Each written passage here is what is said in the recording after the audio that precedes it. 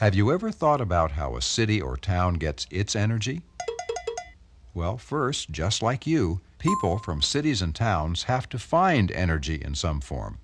And of course, they have to find a lot of it. Some cities and towns use the energy that's in falling water. But they can't use the falling water's energy directly.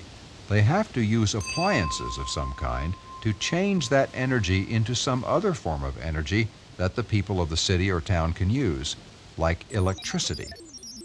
The appliances they use to do this are in a dam.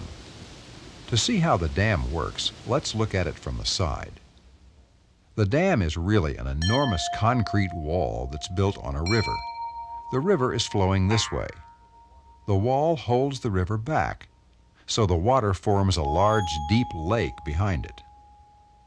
Inside the dam are some long tubes, like this one. River water falls down the tubes to some things called turbines, which are specially made fans.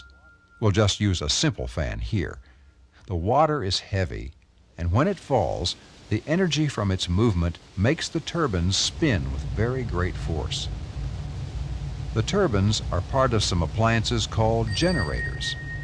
The generators take the kinetic energy from the spinning turbines and turn it into electrical energy. Finally, the electrical energy goes along power lines to the cities and towns where people can use it.